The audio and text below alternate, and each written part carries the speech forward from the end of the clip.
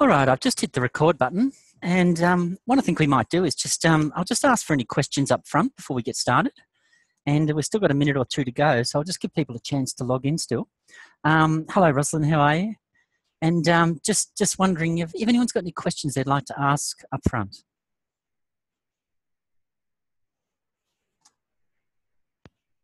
No.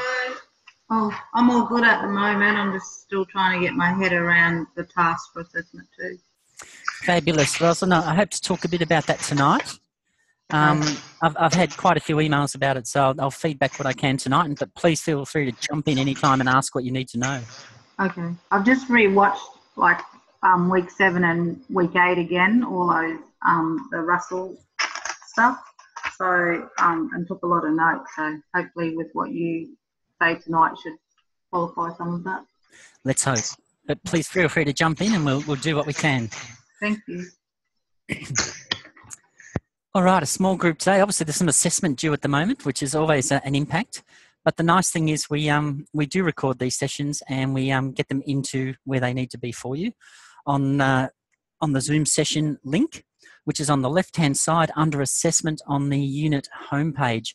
So don't forget that's there. Because I've actually published there. Some of you will be doing assessment task 2 using the early years learning framework. And it actually prompted a really good email this week from Jessie. So what I've decided to do is rather than answer 1,000 emails, I've put up a 27-minute video which links the early years learning framework to the ACS. And the goal there is to try and help you, just indicate for you that it's not that difficult to do the 0 to 5 learning age group, to do a digital card for them. Because the early years learning framework gives you some really productive pedagogies and it gives you some clear guidelines and learning outcomes. So there's at least 5 learning outcomes there with it, possibly 20 elaborations over all 5. So we'll talk a little bit about that, but please, if you're in doubt and you need that information, have a look at the video. I didn't put it up for everybody because it really is only relevant to those doing the 0 to 5 early years learning card. But there you go. It is there for you now. So look, let's get started. It is 6 o'clock. It's 6:01 in fact. And we've got a little bit to get through this week. Because this is the week where we start to look at ourselves and our own knowledge base around the biological sciences. Now, let's face it, most of us are doing an education degree. We're not doing science. The chances are that science is, well, let's face it, it's probably perhaps not one of our strongest areas. Certainly the research indicates that science is one of those areas where teachers feel less confident. And even when they become teachers in schools, just the presence of wet labs, the presence of science labs, the presence of material, the resources that would support a good science program often aren't available to you. So we finish up being pseudoscientists. And I don't mean that we're into the occult and we read cards and we love tarot and things like that. But what I'm saying is we assume, the role of pseudoscientists. That is, we're looking at day-to-day, in your life, authentic science questions. And they're the areas where we try to motivate our kids and try to get our learning going. So let's have a look at this week. This week on the Moodle, so we actually went through a learning cycle this week. And one thing that's become apparent to me after going through the grading process, your results should be available to you this week. I know all your markers are finalising things at the moment. Hopefully most of those marks will come in tomorrow. We'll do our final moderation. So we've got a 2-step process. First of all, you get marked. And then any doubts, the markers, we all come together and for instance, any papers that are borderline pass-fail, we all come together and review them. Any papers that are in the high distinction range, we all come together and review them. Anybody who's sitting borderline credit, high distinction, we review. And we go through the process of moderation. Now, those of you going to high school teaching will fully understand that. There's a lot of reforms going on at the moment with the QSSA or QSAA, looking at moderation and grouped assessment in the senior year level. So moderation is an important process. So first you get your grade, and the reason I can't release them is because that's your first grade. They then have to be moderated, which is the second step in the process. But I'm hoping at this stage that we'll be able to release those results by Friday, so you'll know how you've gone. But one thing that's become apparent to me is that not a lot of people are actually following instructions and following the clues laid down in the Moodles. We were really explicit with assessment task number 1 that you had to base it in a unit of primary connections or a unit of primary science. And would you believe as high as about 40% of students have completely ignored that request? Now, I don't know how you can ignore that if you look at the criteria, but clearly some people have. And to their detriment, because they're now borderline pass-fail. So it's going to be a really interesting scenario how that winds down. So we've got a busy day moderating Thursday, but hopefully, please have a look at the Moodle material. So for that reason, here this week we're looking at week 8. So we're looking at biology and we're looking at biological overviews, biological sciences overview. Now, unfortunately, I do not think your text, Loxley, is very good in this area. But having said that, it does give you plenty of scope to actually develop authentic day-to-day in the classroom science inquiries. And I think for that reason, it's more than adequate. But clearly, well, how much science do you need to know? I mean, how long is a piece of string? The reality is Loxley chunks off little bits of science, deals with it reasonably well. And if you can get that and you understand that much science, then you will be very successful in your classroom. Because you don't need to know a lot about science, but you just need to know a little bit about science, enough about science inquiry processes, enough about science as a human endeavour, and you can locate yourself in any context and be reasonably successful and effective as a teacher. The rest comes down to TPAC or pedagogy, as we'll talk about later. So some of the things we began this week by looking at the engage stage where Dan Christian's just brilliant. He talks about the earth and its paradigms or its epochs or its episodes. And he takes us through the development of the earth and basically the history of mankind in 15 minutes. And it's just a brilliant presentation. I love Dan and I love the work he does and even his approach, the way that this video starts off. The entire studio is in black, it's dark, and he just entirely reenacts and narrates the Big Bang. So if you're not familiar with earth and space science and you're not familiar with biological history, this is a great place for you to start, a really, really good place for you to start. All right, moving on. Once we've done that, I've asked you in the Moodle to go through and actually look at Loxley. Let's use this textbook, let's put it to work, let's take it for a test drive. So you'll find that there I've put up what we call Word document chapter summaries. And in other words, as a teacher of science, you've got to have a little bit of knowledge. So chapter 12, chapter 13, chapter 14, I put up a Word document. And just to guide you, I've actually done chapter 12 for you. So that has been done. So you will see that in there as an example of just going through Loxley, sitting down with a quiet cup of coffee, sitting down enjoying yourself, put your hair in curlers, whatever it is you like to do, clip your toenails, and then drag out Loxley and open your summary and start to fill in what you can. From Loxley, we then went to look at digital curation. And we're building here on the work from Russell Stannard last week, where we talked about flipping the classroom. You've got to do a digital card. Now, a digital card is usually a flipped activity because if you look at the description of that card, it says it's got to be for individuals or small groups of learners. So in other words, we're talking about autonomous learning. When we build a card, the resources we create for that card must be reliable. And for that reason, we go through a process. The term given to it is digital curation. It's a fancy term, but this little video I've put up for you actually explains to you what it's for, why it works, and if you can get into the habit of curating your resources, your digital resources, you're always going to be able to produce flipped classrooms on the drop of a hat if you've got a good library of resources. And so please have a look at that this week because that's essential to your digital card, that process of becoming a good curator and a good tracker of digital resources. From there, we start to look at the biological sciences overview. And the big task for this week is where I ask you to get on the discussion board to either use Scootle. Now, Scootle is a fabulous resource. If you don't have an account, it's free, don't worry. Register, get your Scootle account, and you will find on there so many digital resources that you can use for your teaching. The task I've given you this week is to locate 2 simulations or learning assets that show the structural difference between plant and animal cells. And then design a flipped learning activity that requires your students to list the cell parts. So it's very focused.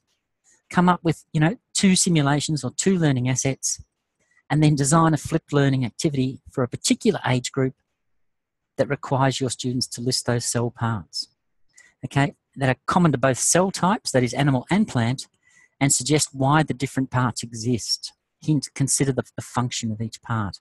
So the aim is to get you to look at this whole notion of digital curation, this whole notion of flipped learning, and the power that is going to bring to your teaching. Now, I would not be promoting this, and Russell Stannard would not be as popular as he is if flipped classrooms were not a huge advantage to teachers. Think about it. You've got NAPLAN. You've got so many competing priorities. You've got assessment. You've got C2C. You've got all these different things happening in your classroom. What you need to do as a teacher is create more time. How do you create more time? You play with time. You do what Einstein did. You bend time and space. And you can bend time and space as a teacher by introducing a flipped classroom, by taking the knowledge and comprehension components out of your learning and dropping them into a digital format. And that digital format can be really, really good pedagogy. It can be really good pedagogy. Yes, it's very behaviourist. Okay, it is behaviourist. It can be behaviourist. But that behaviourist approach, that initiation of behaviourisms, go here, look at this, analyse that, that approach can actually expand exponentially. The sort of saying, what did you learn from that? What can you apply from that situation to this situation? And then here are 3 other situations. What do you learn from this? What can you apply here? So we can actually open up what appears to be a very narrow behaviourist perspective. We can go through cognitivist steps, and then we can engage in really rich socio-cognitive and constructivist steps. Wittgenstein talks all about this. Vygotsky talks all about it, right through to Siemens, people using digital technology. We can go through these steps and we can really, really expand that initial point of interaction. That is the power of a flipped classroom. And what it means is you'll have kids in there at differentiated levels of performance. Your higher kids, your stronger kids can go ahead and do this work. Okay, all you need to do is give them clear, structured tasks and check in with them. Your middle group are going to need you're going to need to be the meddler in the middle. You're going to need to get in there and do a little bit of work, a little bit of gathering, a lot of formative assessment. And then you're going to have your lower groups of learners who will be plodding along. And they're the ones that you'll be able to spend more time with because you've flipped the classroom, you've differentiated need, and you've created time and space. You've fooled with time and space in the same way that Einstein or any great science fiction movie has. So let's get out of science fiction into science reality. This week we talk about teaching biology. How many possible ways are there to teach biology? And Loxley, okay, is fabulous on biology. I think it does it really, really well. If you can understand the principles in Loxley, I think you'll be able to teach most biological units. We can learn about science by accessing websites. David Attenborough is one of my favourites. Every time I hear that voice, my back stiffens, my head turns, and I think, wow, what are we going to see? Newspaper articles are good for science. The ABC are fantastic. Environmental issues, loss of habitat, endangered species, agriculture, food issues. A really great phenomenon sweeping Australia at the moment is this notion of rewilding. It's an agricultural and environmental challenge. We've stripped the country. Right now we are deforesting Australia at a higher rate than Brazil is deforesting the Amazon. We're creating huge environmental problems going forward. Yes, trees will regrow, but the problem is the undergrowth doesn't grow. And when the undergrowth doesn't grow, the soil doesn't get its fertilisation. When the soil doesn't get enriched, we start to see species decline and we start to see species evaporate and obviously become extinct. And once plants disappear, of course, animals disappear because they're food groups.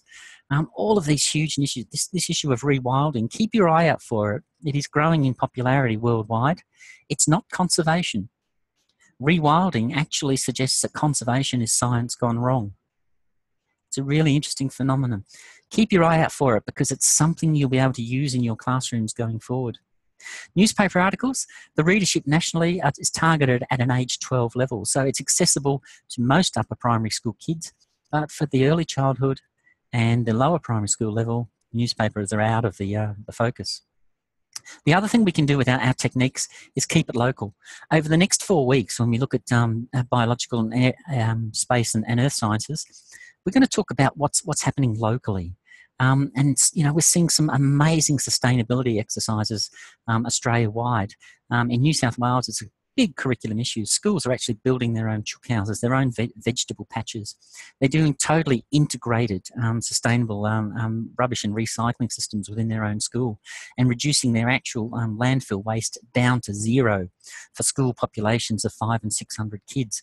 This is all being done as classroom activities, you know, and this is science. We don't need a wet area. We don't need Bunsen burners. We don't need a whole range of scientific equipment. Okay, all we need is a perspective and an inquiring mind. And some of the things we'll look at today is invertebrates in the school ground. We're going to look at the adaptive behaviour of small animals. What I'm going to try and do today is model for you a learning sequence. Now, a learning sequence is at the heart of assessment task number 2. Okay, now we're going to look at invertebrates in the school ground. They're obviously, the focus is the adaptive behaviour of small animals. And of course, that's connected to what plants you have in your school environment. So we can see here that we've got an entire eco-web just sitting here in this one little inquiry process. We're going to look at what we call a learning sequence. Now, prior to today, we've talked about units of study, primary connections, and I was really quite horrified to see that 40% of you did not base Paishakusha on a particular unit of study. That's a really scary statistic because I thought that was quite explicit. It's even there, assessment criteria number 2, base it on a unit of study. And some people just went ahead and talked about engagement as if there was no tomorrow.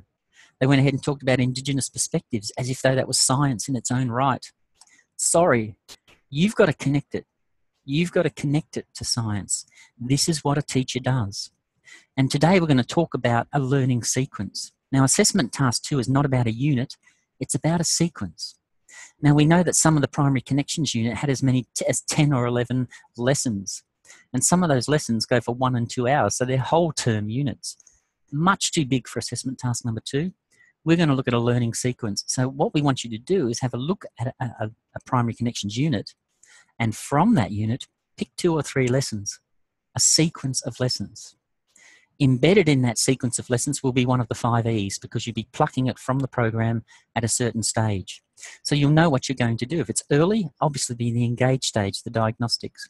If it's mid-early, it will be in the explore and explain stages. If it's towards the end, you could be highlighting scientific skills, okay, inquiry skills. And if it's at the very end, you're then doing as Bloom would do, you're taking your knowledge comprehension, you're applying it to wild world settings. So we're going to pick some lessons. We're going to call them a learning sequence. And around that learning sequence, your task is to design 2 digital cards. One for the 0 to 5 age group, if you're an early childhood person, and one for foundation to year 3. If you're a primary school's registered person or to be registered, then 0 to 3, okay, the foundations to year 3 as your first card, and your second card at the upper end, 7 to 9. You can see what we're trying to do here. We're trying to say to you, pick 2 pedagogies, pick 2 ends of the curriculum, senior and junior, and from that, produce 2 digital cards which reflect your ability as a potential teacher, as a teacher in training, to reflect your ability to identify the learning needs of those age groups within that science framework using digital cards. That's the challenge. Let's go on and have a look at this. So when we look at science and we look at biological science, we've got to ask ourselves, what is it? And look, to be honest, kids don't know it either. Clearly, they don't know biology. It registers, it means nothing to them. Okay? The same as a caramel sundae meant nothing to them until they tasted one. But once they taste biology, they're going to love it. So here's where you can be so powerful. Now, Carey and Steffens found that movement, action, is the main criteria that children use to determine for whether an object is alive. Now, a lot of the biology, for instance, in biological science is around living things. Okay, we can see that as one of the elaborations. And we see some of these quotes, the sun is hiding behind the clouds. Now, unfortunately, our language is full of metaphors. And our metaphors sometimes bend the truth. The sun is rising. The sun doesn't rise. Okay, it's the earth that rotates around the sun. Butterfly life cycles, eggs, trees spawning fruit. Okay, are they alive? Are trees alive? And really interesting. Ask some young children, are trees alive? And sit back and enjoy the perspectives that they bring out. Okay, you never slap them down. And this is what we do with inquiry teaching. We work with that. Okay, and we'll look at a couple of examples in a minute. And we, as teachers, we want to know when the student scientific framework shifts. You know, can scientific understanding be limited by language? And yes, of course it can. Okay, language is, is fire alive? The flames were licking and dancing. Okay, really? They sound alive. Most children actually think fire is alive. A really interesting phenomenon. So the question here is, can the teaching of science help build the learners build their concept of living organisms by asking them to focus on the similarities shared by different classes of living things? A really simple classification question. Living things, what are their characteristics? What are their similarities? What do they share? Therefore, by definition, what is a living thing? A scientific inquiry. So what does it mean to be alive? And this is one of the things that comes through many of our primary connections unit. So we often begin with a pre-test, and children can often say that fires are alive, that trees are not, that spiders are not animals, that whales are fish. Okay, all of these different things that children come up with. And the question is, why do they come up with? What criteria, what set of criteria underpins their understandings? And this is, what we know to be the diagnostic stage, the first E, the pre-test. And here's a couple of, things when we look at it. Two responses from two children that came out of Russell Tytler's 2011 study, what we call the RILS project, where he's looking at scientific representation as a great way to work with young children. So metaphors, representation, mental models, all those things. So the Earth, let's face it, first person said, the first response, living, it moves, grows and lives. Living because it changes all the time. So we're getting some insight here. These are what we call attributions, learner attributions. Fire is non-living. Fire moves, but it doesn't live. This other student says fire is living. It runs on fuel and is full of energy. So we're starting to see some attributions of living things here. The sun is living, like the earth. And this other student says it's living because it changes all the time. Again, we can see this notion of change. Something that changes, it's got to be alive. Now, a little bit later, we'll look at the notion of a papaya, putting two papaya on a tree bench. We'll see what happens. A virus. This student seems to be have quite a good scientific concept here. It's living. A virus eats, moves, grows, and dies. Look at the attributions. Okay, and this one says it's living because it attacks. Again, it's got movement. A daffodil. It still lives after a while. It dies. And it lives because it drinks. So we can see all of these attributions. Now, okay, we could look at that as a teacher and sort of say, okay, 5 out of 5 is right, 4 out of 5, almost right, moving on, let's get over ourselves. Or we could look at it as a teacher and sort of say, well, wait a minute, there's some idea of living and non-living here, but really there's no consistent set of criteria to help these students make future decisions. So how would you support students 1 and 2? How would you deal with this as a teacher? Let's take a more constructivist approach, a freshly picked papaya. Now, for those of you thinking you can't do science, rethink that. Because here, all you need is 2 papaya. Consider the similarities over time between, 2 pawpaws from the same tree. One gets picked and one gets left on the trunk. Observe them. Chart them. Get your kids to photograph them. Get them to draw them at 2-day intervals. Okay? If you can, without pulling the papaya off, get them to weigh them. Get them to look at skin texture. Get them to create all of these metrics, all of this data that they can use to start to inform their frameworks. Now, if both were green at the time of picking, one gets placed on a sunny shelf and it's going to change colour from green to yellow at a similar pace to the one that's still attached to the tree. Okay, at different rates, both will eventually show signs of water loss and decay. Okay, parts of the flesh picked and are able to maintain themselves in condition not dissimilar to that of a young paw ripening on the trunk. So what we'd look at here is the whole notion of this fruit is still on the tree, it's alive. This fruit is not on the tree. Is it still alive? It's still changing. We can challenge some of those attributions and assumptions the learner's been making. And we can get closer to building a framework for learners around this question of what is living and what is non-living. Animals. Bell investigated which organisms children thought of as animals and why they thought of them as animals. So here we can see cows were really no problem. Whales were a little bit more problematic. No, they're fish. Fish are not animals. Organisms, spiders and worms, regard as animals between only about 20 to 50% of primary school children. Children aged 5 to 6 are more likely to think of spiders and worms as animals than are children aged 9 and 10. So wait a minute. At 5 and 6, where we're supposedly no less, we think they're animals. By the time we get to age 9 and 10, the majority of children think they're not. So there's been some unlearning here, or there's been some teaching of some misconceptions, because the children are now 3 or 4 years older, and their concept is shifting away from biological science. So kids gain knowledge of biological groups, reptiles, insects, types of worm. They lose the inclusive animal concept. So the thing is, focusing on difference is the best way to build these concepts. These are all the questions we've got to work out as teachers. Tytler does this wonderful example of a learning sequence. And this is really what we're talking about in assessment task 2. The focus here is invertebrates in the school ground. And it's a really rich task, probably difficult to read in the time frame we've got as a PowerPoint. But basically what they do is students go through a pre-test and they debate the characteristics of living things. They work on computers to construct interactive questionnaires about what is a living thing. They discuss what it's like to work as a team of scientists, finding out what living things exist in their school ground and why. And then they perhaps even go out as the next phase into their own habitat with their workbooks and their notebooks, and they report observations back to their class.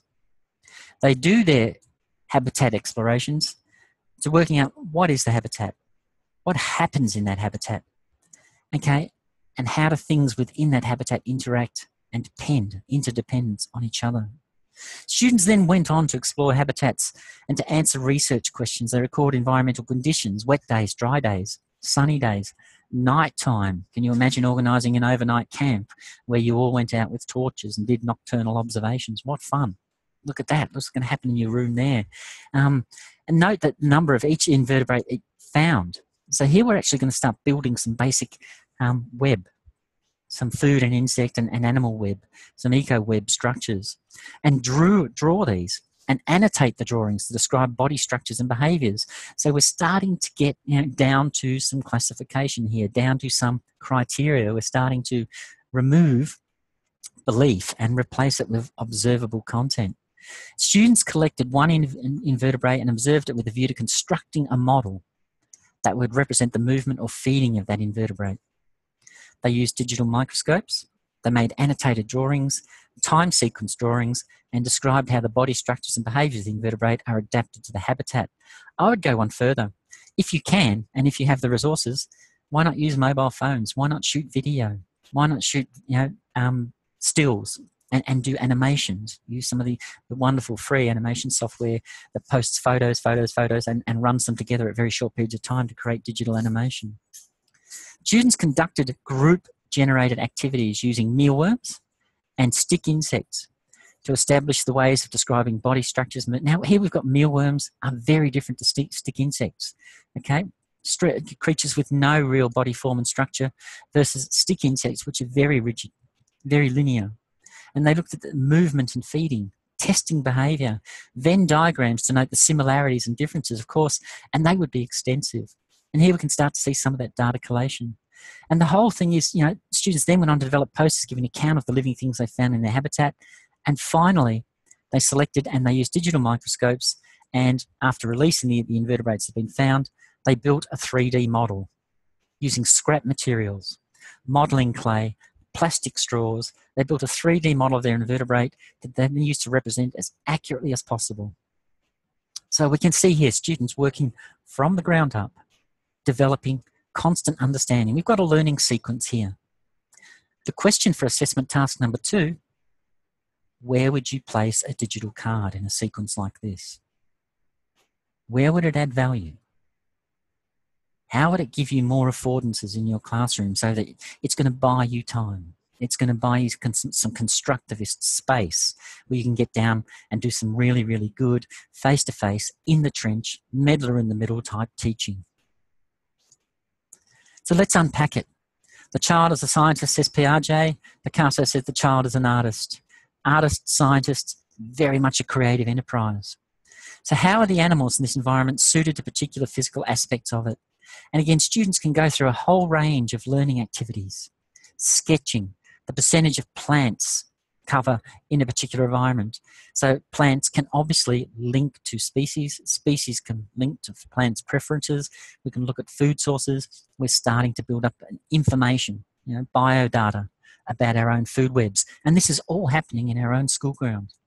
What animals live in this particular environment and where exactly do they live? So we're looking at diversity in populations. We're looking at overall animal numbers, and then we're looking at percentage of different kinds of numbers, where they were found, what they do. Are they predatory or are they one of the compositors? Where do they fit in this cycle? How do animals' behaviours and structures support their survival? And again, we're looking more diagrams with annotations. The 3D model, can represent a particular feature, movement, and they can then model that to the class. Different groups of kids working on different animals and insects. And how do the animals interact with each other? And again, here we're starting to move towards the feeding relationships, the food chains, and the food webs. And this is where we're starting to now broaden out. We're starting to reach, that third and fourth E in the cycle, where we're starting to elaborate now. We're starting to move from the explore into the explain. Well, they're connected because this one eats that one, okay, and this one lives on this plant and it eats that plant. So all of a sudden we're getting some causal relationships, and we're now able to make reliable attributions. We're starting to build a few hypotheses and make certain connections. So assessment task was all about applying reasoning in learning in assessment task number 1. We did a Peishakusha where you looked at a unit of study. And using that, we looked at where learning fitted into that unit of study, what the teacher did, what the student did. And the end result obviously was it contributed, to the productive pedagogies, to the engagement, to the cultural enrichment, to all of those things that we want at a productive level for student learning to happen. But when we look at, in this case, pre-test, post-test, as Titler suggests, we look at what students know at the start of a unit of study. And then we go through and collecting our data. We do all sorts of data mapping exercises.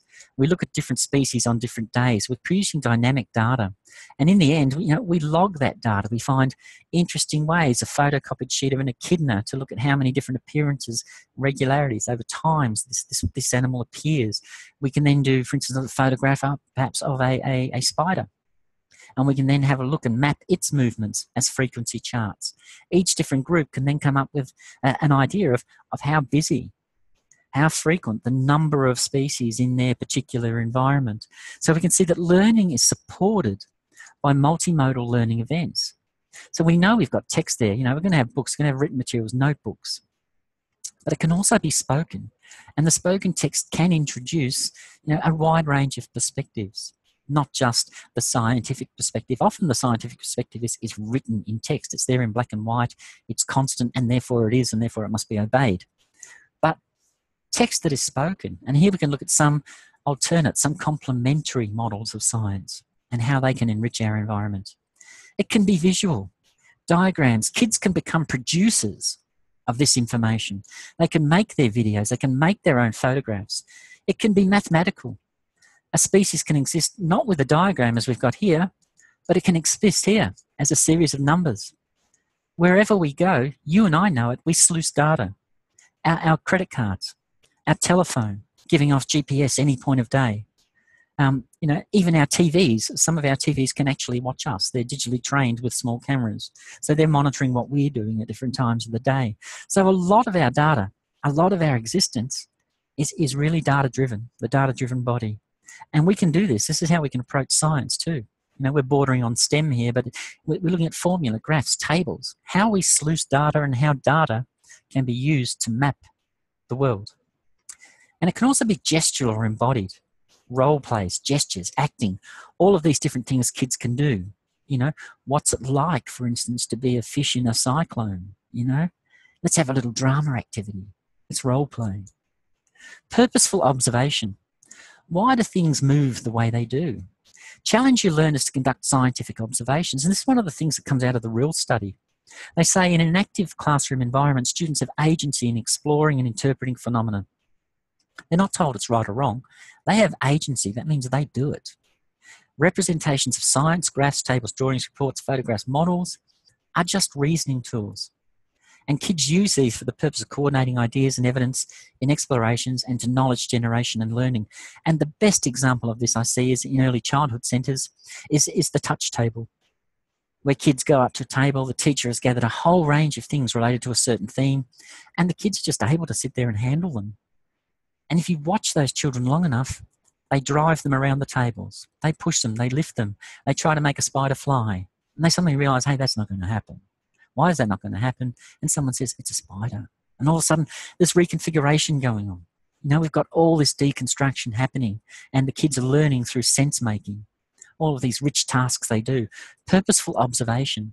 What we call in the early years learning framework as intentional teaching.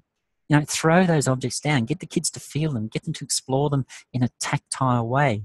And they soon become very, very clear about their purpose and function. A learning sequence. So what we've looked at here is you know, students have been asked to select an invertebrate of your choice from a habitat you explored, your school ground.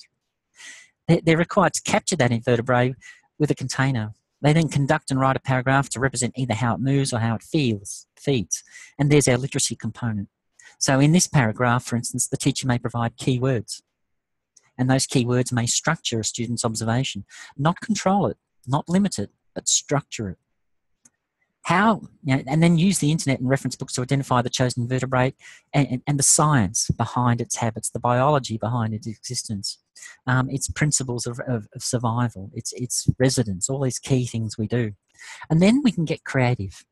Picasso is right, you know, Picasso. And so is Piaget. The child is both a scientist and an artist. In fact, up till age 5, we were all artists. I used to do fantastic pictures, but when I started drawing my bedroom wall, that soon ended. My dad didn't think they were so fantastic. Okay? Get kids to use a magnifier. Get them to look at the face on these creatures. Is that a sad face or a happy face? Oh, maybe it's neither. You know, are we doing something wrong when we think about animals as humans? How helpful is that? Draw a sequence of drawings. Build a model. Okay, look at ways animals move and feed. Let's get into the role play of this, you know, and build a 3D model. Use paper. Why? These are not expensive materials, readily available. Plasticine, clay, and for instance, you know, we can do this, and then we can photograph. And if you're really clever, you can move on to photo animation and get the kids to create, you know, this creature coming to life. You know, our little own Jurassic Park episodes. So working with representations, we're building student knowledge. And we can do this from, you know, a very basic concept here.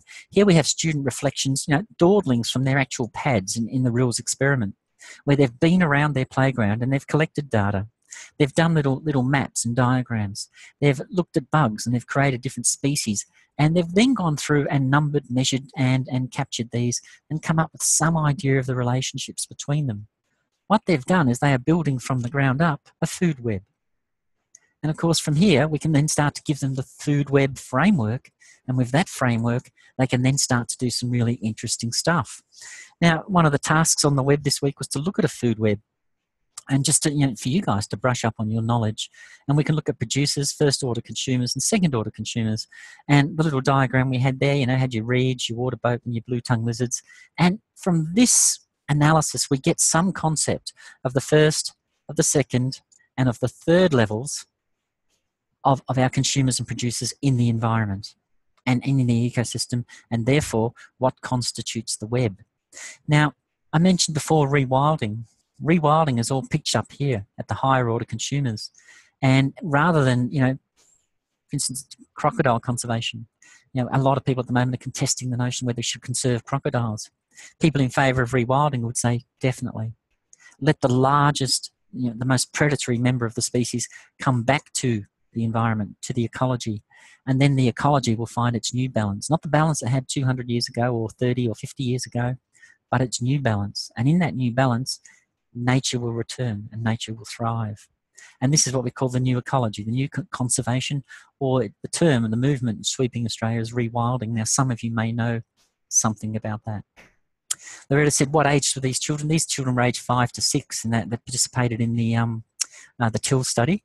And I think there was also another group in the 7 to 9 because he did 2 different levels of study, Loretta, in this particular study. So he, and some of the diagrams we saw there, some of the illustrations were from the 7 to 9 in that last slide when we looked at the food web. And clearly that was beyond the 5 to 6 year olds. In the food web activity, just challenge yourself. Which of the organisations contain chlorophyll? And do we even know what chlorophyll is as teachers? Okay, so, some of these I've thrown together some answers here for you. These are little questions that, you don't need to arm yourself with complex science. Okay, chlorophyll, we know, is the source of plants. It's what light converts into, enables plants to grow and feed. It's an energy source, an energy conversion. So all plants are producers, and they use chlorophyll for photosynthesis. So, sunlight gets converted into energy. Chlorophyll is the food that plants use for energy. Which organisms feed on algae? And again, we're starting to get, to some of the consumers in this model, which feed on fish. So we're starting to get some of the predators. So we're now starting to get some new words. We're growing this science literacy. We're growing this framework. We're extending this food web. And all the time, we're still engaged in a really, really rich local learning sequence. Okay, we're in this learning sequence. And I want you to think, as you're going through this learning sequence, where a digital card would add value, because that's assessment task number 2. Pick a learning sequence, work out where a digital card would come in, what it could do, what power it could have to support learning. Some predictions, really important when you get to a science learning sequence. What would happen to organisms in this food web if one of these 4 things happened? If an oil spill occurred nearby, if all the fish were killed, if several house owners nearby started fertilising their lawns. Okay. Now, all of these things have different impacts. We may turn these, we may don't be ashamed to do this to any species, but you could quite potentially turn these into observational studies. But right now they're predictions. And we can look at what oil does when it falls on water. That it blocks oxygen and the impact that's going to have on the species that rely on that water, and including plants and animals. The water birds rely on fish, and if fish die off, of course, they're going to starve. They're going to move to areas. They move to other areas. There's overcrowding. We have, displacement. Once we've got displacement, we've got imbalance. Once we've got imbalance, new predators move in. We've got an out of sync food web. Predicted what would happen if the lawn fertilizers, and here we can get into some chemistry, the blur between chemistry and biology, what impact nitrogen and phosphorus have on soils, what it does to algal bloom, okay, and once we have algal bloom, what algal bloom does to oxygen in the water, and once oxygen starts getting limited, what that does to fish and other organisms. So we can look at producing toxic products simply by fooling with the consumptive power of the water, or the consumptive role of the water in its own ecosystem. And what happens in hot periods? Okay, now it's really interesting if you follow the stock market. Here's a really interesting example for those of you with shares. Harvey Norman, for instance, and the Good Guys, both publicly floated companies, both dropped 3.5% to 5% today in share value. Why? Well, it's actually due, and they've traced it through, they've analysed it, they're both good companies, they're both great performers, but unfortunately, we're going through an Indian summer. The weather's warmer. People are buying less appliances, less heating, less electric blankets, less heaters, all of these different things. And we're starting to see, therefore, that sales, pro rata, are dropping off. As sales and revenue drop off, profit estimations drop off, profit predictions drop off, and therefore investment drops off. People are moving their money to more secure and better returns. So, it's not only our little ecosystem. Prediction can apply to a whole range of scenarios, and we can get kids to start small and predict big, and then explore those predictions until the cows come home, essentially. So a learning sequence, the decomposers, what organisations are decomposers? Where do they live? What do they do? Indicate where they fit into your food web. Now have a think about that. You may know the answer, you may not. But the bacteria and the fungi, the fungi, I really love bacteria and fungi. There's some great exercises you can do in the classroom with compost. You can even make your own DNA just using water. You can map your own DNA. Very simple exercises in biology. And we can do this, by knowing just a little bit about the food system, and then going with the exploration, becoming a co-learner with the students in looking at how the bacteria, how the fungi work. Good bacteria, bad bacteria. From here, we can go and look at the human gut, and we can look at all the great science explosions coming through that area in our lives. We're looking at a whole range of everything from, from fecal replacement and fecal therapy, where taking the poo of healthy people, putting it into the stomachs of unhealthy people with bowel syndromes and problems, and watching as that fecal product actually redesigns the body and creates an unhealthy system into a healthy one. So kids love poo. Kids absolutely love poo. Poo is fantastic.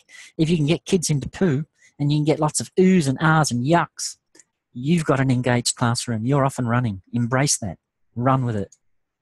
Building concepts in a food web. We can go on and explore food webs on and on. You can see here what I'm doing is a learning sequence. A sequence of questions well designed, questions well targeted under Bloom's taxonomy to actually extend learners, to bring them along the continuum. They have long since engaged. They've now long since explored. They've explained some basic principles. We're now starting to elaborate these principles into different scenarios. So find a food chain from your web with at least 4 organisms. A food chain. So all of a sudden we've got this new terminology. We've got this new lingua franca here for this lesson. So kids are booming in their literacy. Place these organisms in a pyramid with the producer at the bottom, the highest, and the consumer at the peak. So we're getting some idea here, some idea of food concepts, building concepts in the food web, and we're getting some idea of how these food concepts work. And just from data from your average project and your average school, a frog, you may be able to map 35 frogs over a period of time.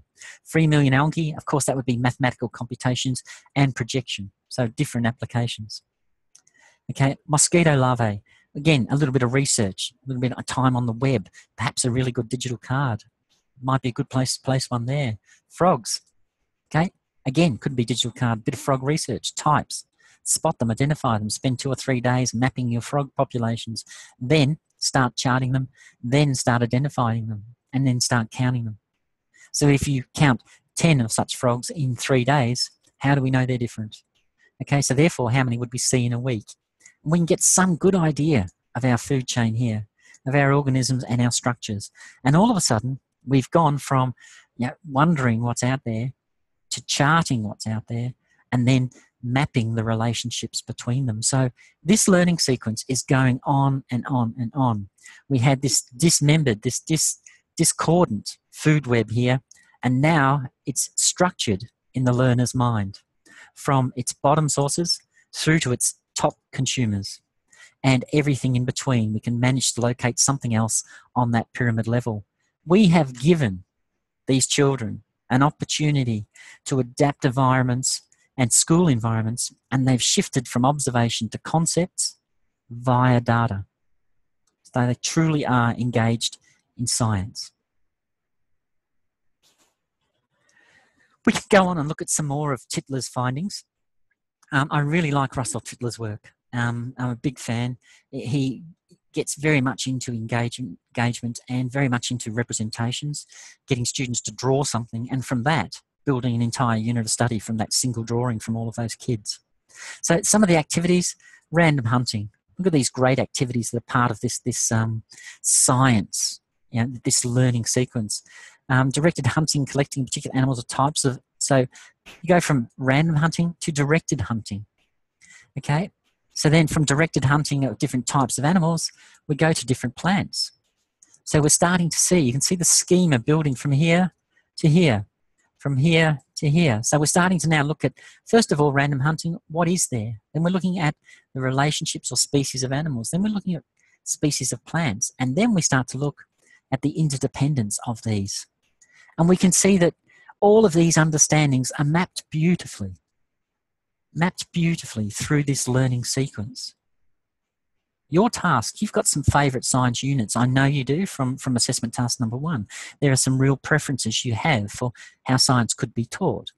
Sustainability features highly in many people's thinking, almost to the degree of being a religion in many people's minds. It's really important that we move into sustainable modes. So think of your own science unit.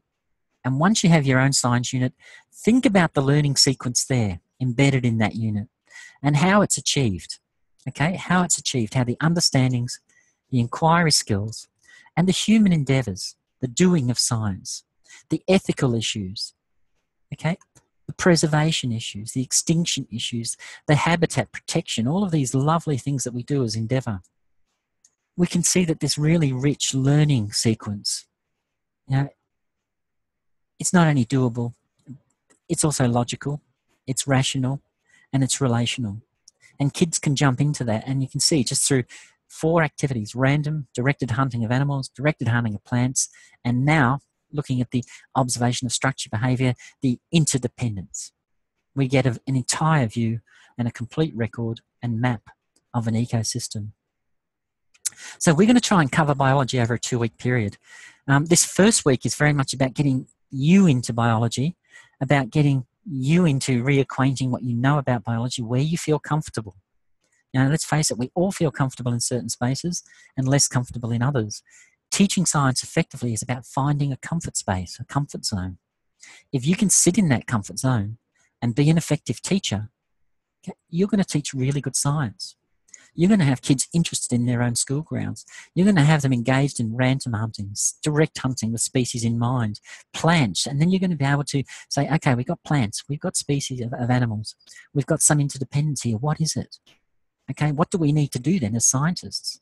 What do we need to do as ecologists? What do we need to do as environmentalists? We need to keep that balance. We need to work to support that balance. How do we do that? Okay, science endeavour. Here's where the student becomes empowered. Here's where the student says, I can influence and change the world. I have techniques and tools at my disposal where I can identify a problem. I can identify a solution, and I can test how well that solution meets that need.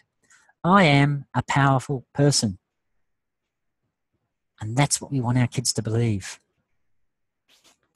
The last point for this week before we look at assessment task number 2, okay, setting up mini terrestrial habitats. This is one of my favourite activities that I love to do with kids. And believe it or not, I've actually done it with university students too. Kids who've come into a science course and they actually identify as knowing nothing about science. We just did the whole science program just using science investigations. So we set up mini terrestrial habitats and we did it in our own university lecture theatre. And some of the habitats became quite elaborate. Some went on to be preserved by the university. For instance, we had a little snake enclosure, all kinds of things that we had. So yeah, it's really a great thing to do. And you can do it in your classroom with fish tanks. And the important thing, of course, is the release of the creatures at the end of the study. And so when we look at that, we can see, we get an activity like building up a terrestrial habitat. We've got all our science understandings there on display. We can observe them, we can match them, we can build data. We can even film them and photograph them. We can make dynamic charts on our wall. We can have little markers that we move along lines. We can be totally integrated with this environment. We can create environmental and science inquiry skills. We look at a problem, we look at a phenomenon and say, how are we going to investigate that? How do we understand that? How do we get to understand that more? What science would help us here? And then we can get into values and attitudes, the human endeavour. So it's one thing for science to be asking curious questions. It's another thing to be balancing that with concern for the welfare of the ecosystem. Because once we start to ask these curious questions, and we've got our inquiry skills, and we know the science understandings, we often know that science has accidental byproducts. And some of those byproducts are environmental harm. So how do we control against environmental harm? How do we manage that? And we get students to start to brainstorm here. And look, I've had some amazing experience here. The most memorable was a group of kids from Weipa. We were doing a Lego project one year, and they designed nano bait fish. And they patented that design. And the reason they came up with the nano bait fish, because living in Weipa, there's a lot of fishing. It's high-scale fishing. And we're starting to see the decline of some fish areas. And with that, with fish populations. And of course, when people go fishing, they use certain bait fish. And some of the bait fish were becoming endangered and some extinct. So these young kids decided they would design nanobots that replicated the swimming patterns of certain bait fish, and they would be able to sell these to fishermen and save the species from being completely downgraded and made extinct. And so those kids, with the help of their parents, went through and did the initial designs. They registered the prototype, and 2 of them now are at university studying science and looking at the nanotechnology field with a view to developing that nanoscience and other nanosciences into a commercial product. So these kids were 8 years old, and they're going to change they're going to change the future of several species. So kids do this. Kids get it.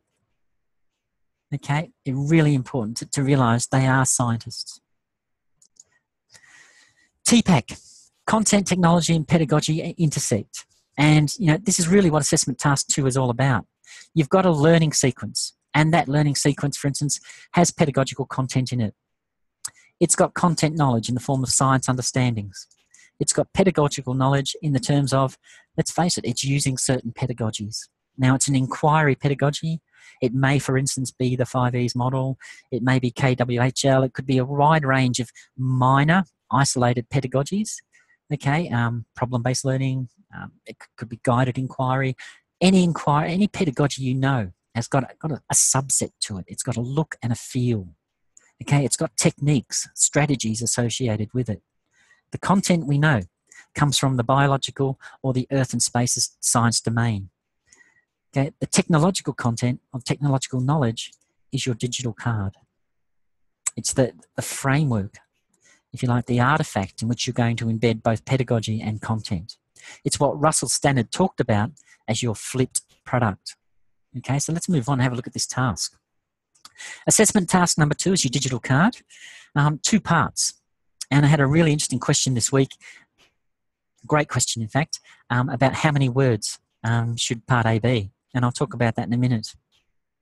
You'll be shocked at my answer, but I think it should be between 1,500 and 2,000 words, part A. Why? Because part A, if you do part A well, then part B is great. All you need to do is develop 2 cards that represent and reflect the pedagogies you've done and described in part A. You've done all your connections, you've done all your legwork here. Sorry, someone have a question there? Colin, it's actually Maxine. This is probably like a really silly question, but what is actually digital card? Is it like an A4 paper? Yeah, it's a really silly question, but I'm confused with the digital cards. Now, Maxine, I thought we'd established there's no such thing as a silly question. Okay. I actually think it's a very good question.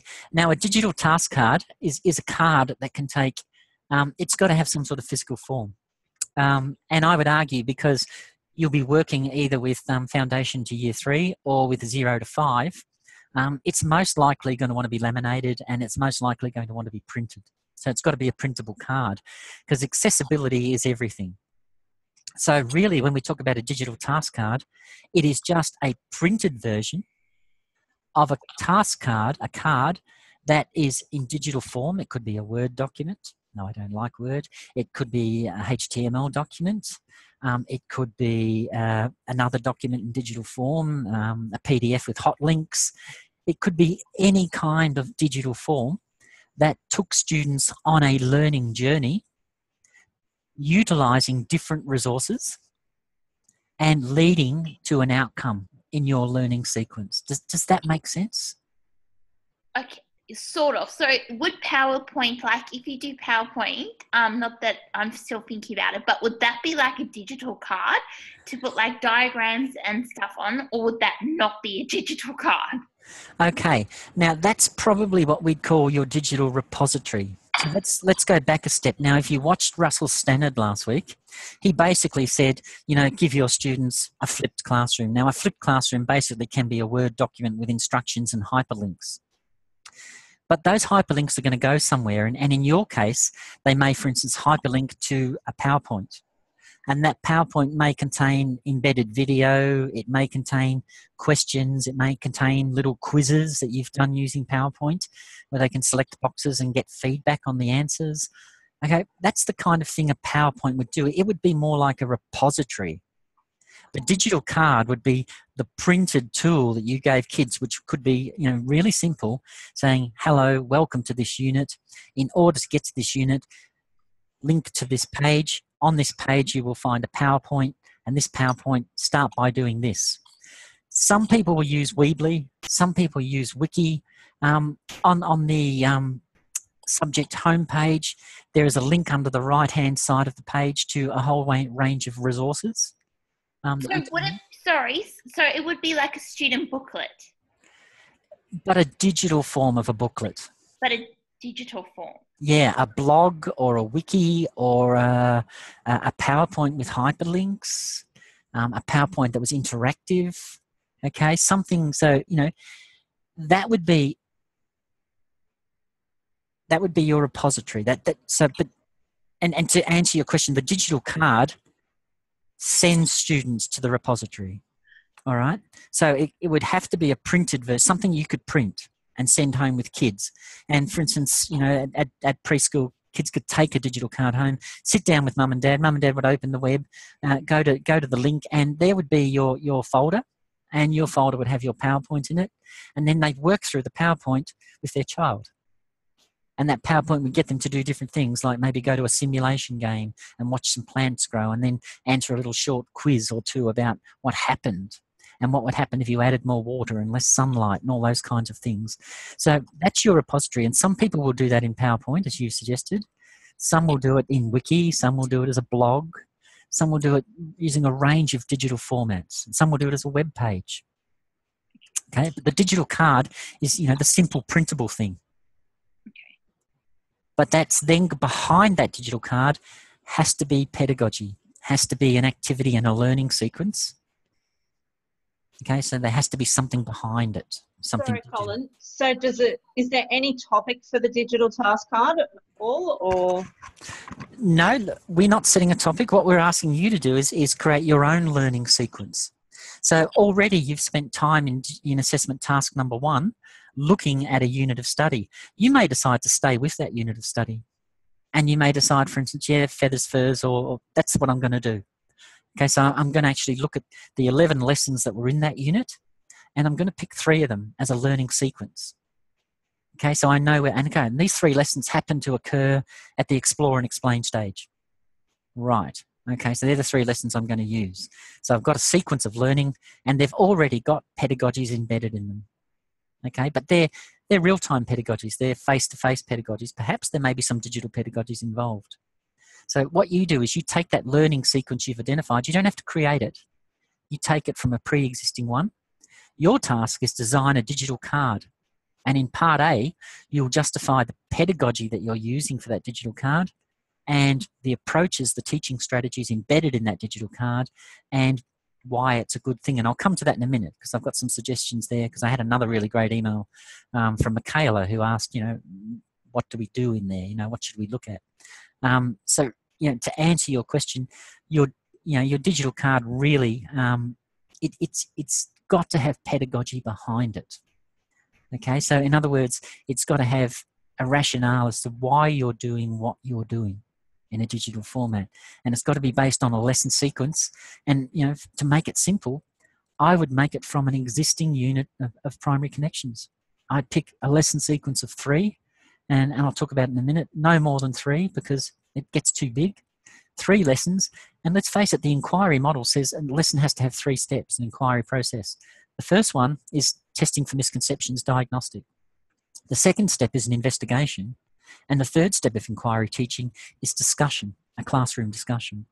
So you need really 3 lessons. And in those 3 lessons, you've now got to design a digital card at one stage of that sequence. Either the first, the second, or the third lesson. You've got to design a digital card which is going to enrich and focus student learning. And again, one of the qualities of the digital card is got to be for small groups of students or individual students. Does that answer your question? Yeah, thank you. Colin, it's Maxine again. Sorry. So in simple words, the digital cards is actually the activity that you're going to do behind the materials that you're going to put on the PowerPoint for the children. Is that along the right line? Yeah, the digital card will be a series of simple explanations, okay, with directions on where to go and what to do. Oh, okay. Yep. Okay. And that, again, you're going to have to look at your learner age. If you're talking about kids 0 to 5, you're not going to want to use very big language because they can't read. Yep. So it may have to be pictorial. So you're going to have to look at icons. You're going to have to work out how your digital card is going to work best. And keep going. Yeah, and you may want to, take it home. It's actually homework. I'm flipping my classroom. You're going home to work with mum and dad. And if they can't do it at home, they can do it, with parents or with support in the early childcare centre. But the reality is the digital card is meant to stand alone. It's meant to have explicit instructions. It's meant to be a direct and intentional pedagogy. And it's meant to serve a really clear purpose in your learning sequence. So it's got to add value somewhere. And Noelle, has got a statement here. Can it be a Word document linking to a Weebly site that has links and PDFs? Absolutely. That's a really simple resolution. And the Word document can contain pictures for younger age groups, prompts, all those kinds of things that make the text accessible to the age group and the learner that you want to target. So, Noelle obviously is over the top of this. She's getting it. How many pages would a digital card be? It determines, from Lisa, it really is determined by where you're using the digital card. So if you're using it at the very start of an explore stage where you want to look at types of frogs, your digital card, probably would need to be no more than a page. And you may structure some activities there about what is a frog, what is a toad, what is the difference, how would we classify a frog, how many different species of frogs, exist here in this environment, what characteristics do frogs like to live in, etc., etc. So your digital card would be about building knowledge and comprehension in that scenario, and it would probably be 1 to 1.5 pages long, but it would be a sequence of steps the learner goes through, and the steps would be to go through them independently, and the steps would be well structured and well laid out. The resources you're using would be explicit and clear and reliable. That's really important too, because when we get your digital cards, we actually test drive all of them and assess them. So, and your pedagogy, has got to be relevant and supported. So, how long would it take? Most digital cards really shouldn't be more than 2 pages. Really, if you're going more than that, you're getting into a web quest, which is probably a little bit too much. And really, ideally, 1 page is good, but somewhere between 1 to 2 pages, is quite tolerable, and it gives you lots of scope to do some explaining and sort of saying, okay, now here's 3 questions for you. You can write your answers in here, go here, do this, and you can become quite, didactic and quite instructional. Or you could just leave spaces in there for them to go and look at different types of frogs and draw their favourite one. Okay, there's a whole range of ways you could do it. Sorry, Colin. Yes. It says year level from year 7 to year 9. Is that supposed to be age 7 to 9? No, that's year level 7 to 9. If you're a primary school teacher and you're doing primary training and you find yourself in a P10 or P12 school, you could find yourself teaching up to year 9 as a primary registered teacher. So what we're doing is saying to you, be prepared for that whack on the head, because it may come. And even though other teachers will gather around you and support you, it's nice to sort of say, hey guys, relax, I got this. Yeah. Been here, done that. I know how to handle this. I know where to find the ACS. I know how to look at the levels. I know what they mean. I know what the elaborations are. Got the strands down pat. Comfortable with at least 3 of the substrands. Got a little bit of chemistry I'm not so strong with, but, and it's a nice place to be when you feel that way. But the thing is, they must be in digital format, these cards. So you can hand them. They've got to be printable. That's one of the things we have. But when you assess them, they'll be digital. When you submit them, we'll see them as digital cards. But they've got to be printable for young people, for young learners. And, ideally in a perfect world, as I said, you'd probably laminate them for fingerprints, and so that they survive at least 20 minutes in an early childhood centre. So, but they've got to be digital format. And that means they've got to be interactive. They've got to take you to activities, and they've got to be, activity driven. They've got to be interactive and exciting. So, and they've got to be engaging and inquiring, all the things we talked about in your Paisha Kusha, the digital card has got to be a mini representation of that. So it's your first time for some of you to do it. So we're here to learn. So don't think you should have the answer right now. But in reality, over the next couple of weeks, we should be working towards that answer. So it's 2 cards. And as you can see, the upper and lower ends of the curriculum, that's what we're targeting. And what we want to see from you there is flexibility, that you can take a concept in biological science and design it for preschoolers. You can take a concept in earth science and design it for kids in years 0 to 3. And again, relax. The foundations units in year P to 3 are actually designed to be flexible. They don't target only. They don't only target the foundations year. They're designed to be pulled down into the early years, or designed to be stretched out into the upper years 1, 2, and in some cases 3. Now, Lisa wrote there, when will assessment 1 be returned? Anyone who's tuned into these sessions and read the forums will know that actually it's due to be returned at the end of this week. We did say 10 working days from submission. I still have about 8 people out on extension with those pieces, but I know your markers are working hard to get them ready for you for Friday. So that's when we're hoping to release results. I know there's about 50 lots of results in the Moodle already. All I have to do is press the release button and you'll get them. So hopefully the rest will be loaded up over the next few days. So let's briefly just talk again about assessment task 2. It's a written task. Part A is a written task. And there are some samples I've put on Moodle for you to look at. Bear in mind that they're just samples. They're not exemplars. And mine says it's graded, but that's it. Absolutely, Kylie. Yeah, you won't see it until I release it. So it'll tell you it's graded, and that's good news. It means everything's in and everyone's sitting there waiting, happy like happy little hens.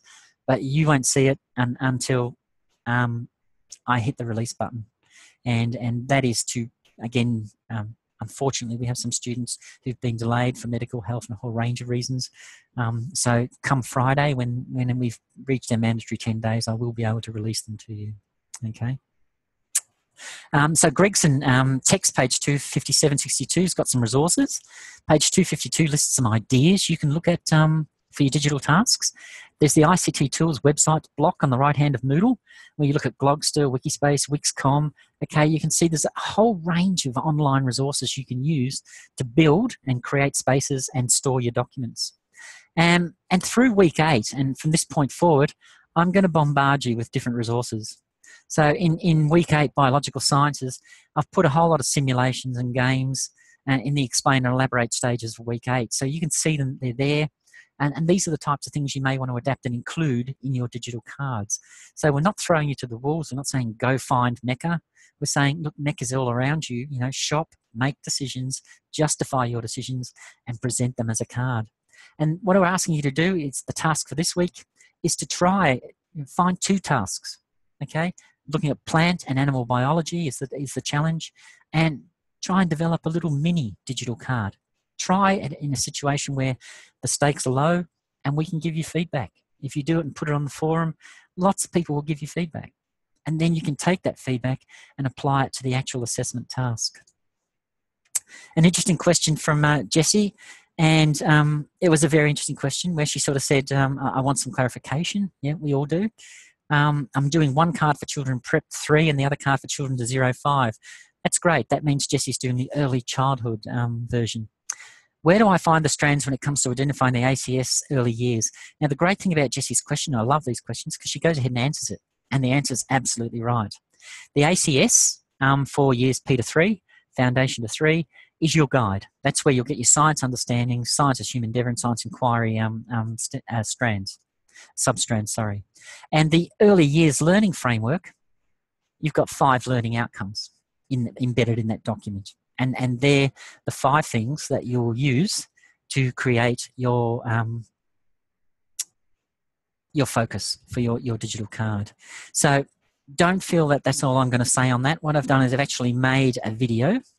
I've compiled a short video, about 27 minutes long, and it explores the early years learning framework and links it to the ACS for assessment task number 2. And I've placed that video in the Zoom session link. So I'm not doing it in this session because it relates only to early childhood learners. But the important thing is, and I'm using the national framework here because the ACS is a national framework. I'm using the national early years framework. But I've put it in the Zoom sessions links, and just go and have a look at it. And I think you'll just find it confirms your own thinking. There's nothing new in it, but it just confirms your own thinking that there are 5 learning outcomes under the EYLF, and many of those learning outcomes, their elaborations, can link directly to science teaching. Okay, and gives you some ideas on what they might be. Another interesting question, the last thing I probably want to talk about tonight because it's getting on. What is the word count we're expecting for part A? And there is no specified word count. So if you don't do 1,500 words, you're not going to get knocked around the head with a plank. You're not going to have your first child stolen and sold on the black market. There's nothing like that. Okay. All all it means is, have you really answered the question? And if we unpack this question, even though there's no structured word limit for it, it's got a fair bit to do, part A. You've got to do a lot of work in there. You've got to describe, explain, and justify each of the pedagogies you've chosen. And there's some heavy lifting there. Now, a lot of people, believe it or not, in assessment task number 1, still quote Gregson as an authority. How many times were you asked not to service cold Gregson? Do not service cold Gregson. We hate Gregson cold. We're not even that fond of Gregson hot. So don't serve your marker Gregson. Gregson is a meta-analysis. It's a scan of existing research. Real research is about going to the articles and getting it yourself. So if you've submitted Gregson, already expect to be pulled up and called on that. Okay? Yeah, it's really important you do that. So something around 15 to 2,000 words. And why? This is a suggestion only. I'm not saying you have to do that many because you may drive yourself crazy and everybody else in the process. If you can do more with less words, that's a great thing. My hunch is it's going to be damn hard. And here's why. This is how I responded to Michaela's statement. Your introduction, basically 350 words. You got a lot of work to do there. What you're going to do is talk about teaching strategies.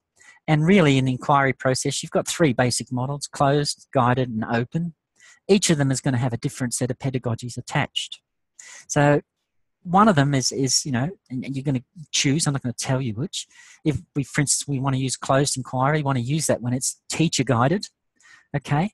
Another of these is, for instance, maybe open inquiry, and we may want to use that in, the final evaluation stage of the last E, when our students are out there exploring and linking knowledge to new frameworks. So then you go on to say, as a concluding statement for introduction, tell us what you're going to tell us. This discussion will explore 2 pedagogies. One will be this, one will be that, and how each pedagogy can apply to a learning sequence for students studying science at Year 3 level in a biological sciences unit of study, and at Year 4 level in for instance, it may be an earth-based science unit of study entitled. So by the end of your introduction, we should have no problem with what you're doing. We should be entirely clear about what you're doing. Okay? And that was a problem with the Paishakusha.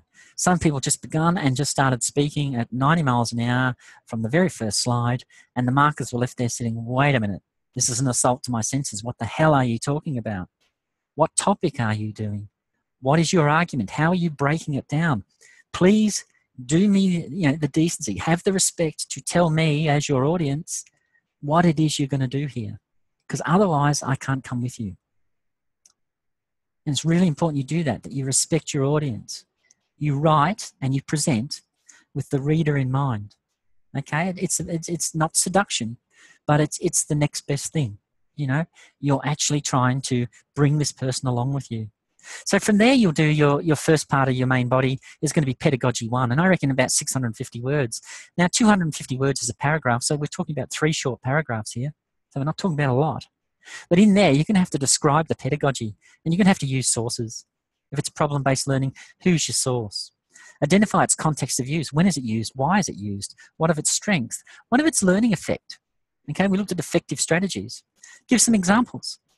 What does teaching look like when someone's doing problem learning? What does learning look like? And what are the strengths and its affordances? Okay, why do people engage in this? So what you're doing here is you're building the case for your own digital card. And you can then go on and say, as your final part here, in the first part of your main body, I've used this strategy as a learning sequence in my digital card in this way. So again, the marker's sitting there saying, wow, great introduction. I know which ones you're doing and I know why you're doing them. I even know your unit focus, your learning sequence. Your first pedagogy makes great sense to me. Your second pedagogy, wow, it's quite different. So again, I'm going to get a really good view of you as a teacher here across different strengths and affordances. And you're applying 2 different pedagogies at 2 different year levels in 2 different areas. Wow, I'm really looking forward to this. And finally, your conclusion. Tell us what you told us. You've identified 2 different pedagogies in a learning sequence. Each contributes to effective teaching because the discussion have illustrated how this pedagogy can be used at this level and this pedagogy can be used at this level to create deeper understanding, enhance rich, deeper learning by, and tell us why. Just remind us. You've already told us up here. Just repeat it briefly. And the digital card attached to this assessment develop these ideas further and provide an applied example of each pedagogy and use it in context. So this is why I think it's going to take you 1,500 words to 2,000 words to do part A. Because part B is really about 2 digital cards, and they should really exemplify what you're writing here, and they should really exemplify what you're writing here. So all the marker needs to do is now go from part A and down and look at your cards. Do they do what you say they're going to do? Do they create the affordances you say they're going to create? Are they consistent with the pedagogies you describe? So you're really putting yourself on show here. And that's part A. And that's why I think, to answer Michaela's question, we're talking about 1,500 to 2,000 words. So it's really important that we look at those 2 pedagogies. And by the time you finish part A, you should have that polemic circle, that structure, where you've gone from your beginning here, you've gone through your introduction to get to your 2 pedagogies. By the time you finish your 2 pedagogies here, you are on your way back to the start, telling us what you told us and why these 2 pedagogies are really important for learners. Then it's a matter of putting together your cards and having some fun, designing it for your students with your learners in mind. All right, that was my last slide. I didn't realise it. Any questions or comments, please? I know I've probably thrown a few cats amongst the pigeons there, and you may need some time to digest it. Colin, it's Rosalind here. Can I just clarify one thing? Sorry if you're repeating yourself. No problem. Can I just, so if I'm doing a Weebly site, for instance, Yes. I organise all my material on that. Say I'm doing planets, and I organise all my material on that, and from there, as the marker or as my tutor, you then can print off 2 digital cards, one for 0 to 3, for instance, and one for from prep to 3 and one for 0 to 5. Is that correct? Yep, those cards must be printable. Yes. Yeah, but there's only the one Weebly site, for instance. Weebly would be fantastic, but don't forget to invite the marker to that. So what you'll have to create an identity for the marker to get into that Weebly, because sometimes they're locked up and secure. I know. Yeah. But that's correct. That's what we're doing on that, within that Weebly site. We're creating those 2 digital cards for those 2 different age groups. That's right, Rosalind. That's beautiful if you can do it that way, and Weebly is quite transportable to Queensland schools. Okay, thank you. Yeah, fabulous. Any other questions or comments? Colin, I have a question. Oh, sorry, Noelle, you go first. No, you can go first. I'll go next. Okay. The activities that link to the digital card, are they ones that we make, or are they already made? They're already made. They're ones that you curate. Okay. Yeah. And references, how do we reference in a Word document? Yes, at the end of your Word document, you put all your references in. So you'll reference the academic sources you quote for each of your pedagogies. Yeah. And you'll also reference the websites and simulations that you're including for your learners. Okay. Thank you. Good questions. Okay, Colin, it's Noelle. Fire away, Noelle. So I have jumped ahead a bit, and I have created half of my content for my Earth and Space Sciences. However, I read it from the task description, and I've done for year 5.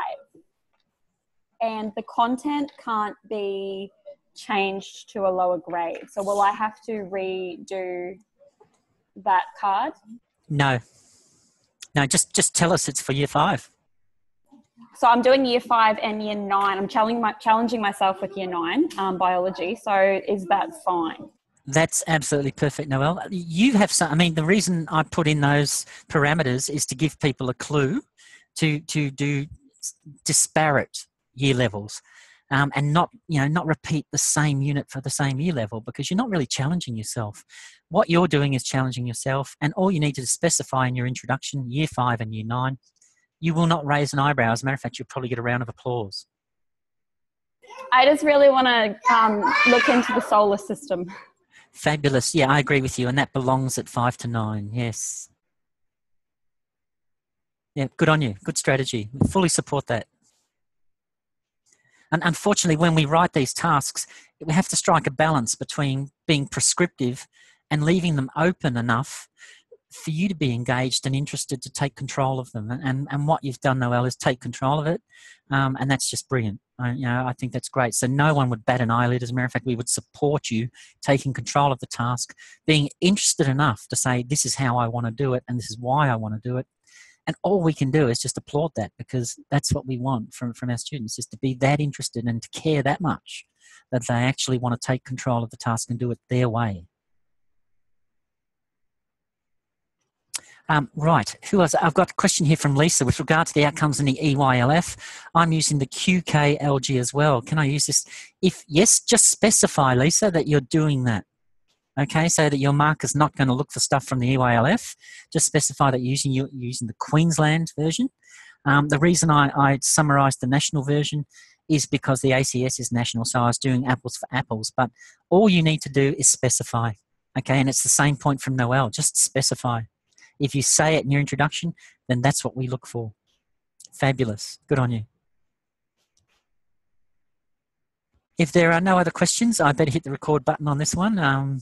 YouTube are going to hate me because it's going to take a long time to load up. It's a longer session. Someone just, Loretta. I have a question. Colin, I know with assessment task 1, the guide would be to use the primary connections. That would be a simple resolution, maybe even units but I avoided already. Because I use basically my own stream of investigation. That's okay too. Is that okay? Okay. That is absolutely okay. Just most people prefer not to do that amount of work, and they prefer to use something pre-existing because it's safe and it's structured along the 5 E's. And you can just borrow a learning sequence rather than create one. But if you have one that you're passionate about, go for it. Now, there's one that I'm very passionate about with the Prep to Year 3, which would be the Great Barrier Reef. Yeah. But then I have to introduce then to the early years my Earth and space sciences. So I've got to wrap my head around that one. Yes, and that's every choice has a consequence. And that the assessment in this unit is deceptively simple, Loretta, and you're picking up on the nuances of it really well. If you do one unit in this format, then you're compelled to do the other unit. So you're challenging yourself constantly. You're shape-shifting, you're changing brain sides, you're flipping things around all the time, and you're thinking on your feet. And as a teacher, that's your greatest skill. So am I on the right track with the early years if, for argument's sake, I do Earth and Space Sciences, where I bring in narratives. Beautiful. And that's with the children, and then they do drawings, for argument's sake, like asteroids hitting Earth or something like that. Just brainstorm. Brilliant. Yeah, look, I'm excited already. It sounds fabulous. Yeah. Okay, because that's probably what because children are always interested in when's the asteroid going to hit Earth or something like that. So I'm going along those lines for children, youngsters to explore. Fabulous, Loretta. And look, not everybody, as I said, wants to do the level of work you're doing. So people are happy to tap into existing units and get a learning sequence from that. But if you're creating your own learning sequence, just tell us in your introduction, and it's from that point forward, it's resolved. It's fine. Okay. Thanks, Colin. You're welcome. If there are no other comments, I better hit the record button on this one, and I'll get home sometime around about midnight.